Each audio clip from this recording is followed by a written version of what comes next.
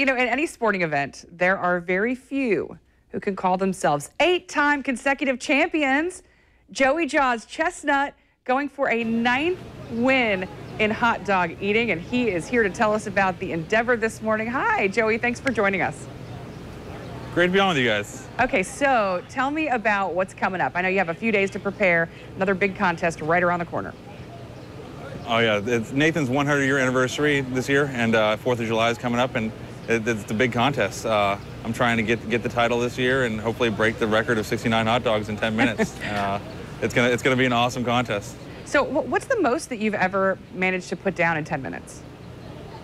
In 10 minutes in practice, I won't tell exactly how many, but I've broken the record in practice, and I'm hoping I can do it on the 4th of July. It'd be awesome to not only get the title, but to break the record. But I know I can do it, and the record of 69, it's going to be a tough one to beat. There's so many little factors, everything from weather to the way the hot dogs are cooked to me just finding the perfect rhythm during the contest. It'll take a lot of things to be just lined up perfectly to break that record. You know, I was with some friends the other day, and they were actually talking about this, and you know, like the method of like dipping it into the water. Do you do that? Do you dip into the water and then eat?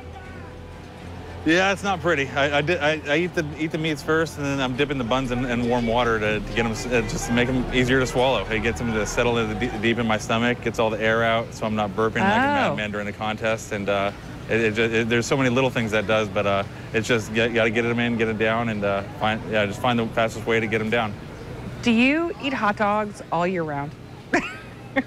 I do. I wish I could eat them more, but I gain weight. But if I'm at a baseball game, I'm definitely eating a hot dog. If I'm at home on the weekend and I want to grill, I'll cook a hot dog. But yeah, so people think, oh, you must get tired of it, but no, I love to eat, and I love good food, and yeah, me too. I can't deny it. So how do you keep from gaining weight? Because I mean, you're a pretty lean guy. It's tough. No, I do gain weight.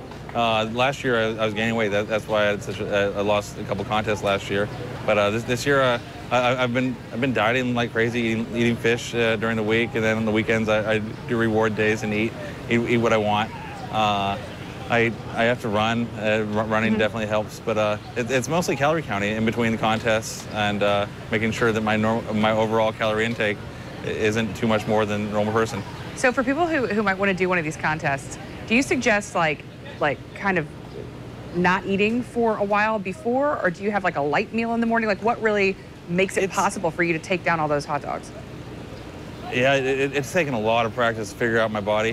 So today I actually have an exhibition tomorrow. I'm eating hot dogs in DC. So nice. Today I'm eating almost no solid food, lots of liquids, keeping my stomach stretched and loose. But then tomorrow I'll be going empty and ready to eat a massive amount of hot dogs. Well, we'll be watching. I mean, don't you worry. I mean, I think we've shown live clips from it on every show that we've done over the years that you've been doing it. So so we'll definitely be keeping up with it. Good luck, and we'll thank you see how so you much. do. Yeah. All right. Thanks, Joey. We appreciate it. Thank you. All right, so if you missed any of this interview, you can catch it again on news4jax.com. Kumasi. All right. So snack-sensitive or unhealthy disaster burger is rolling out a new option.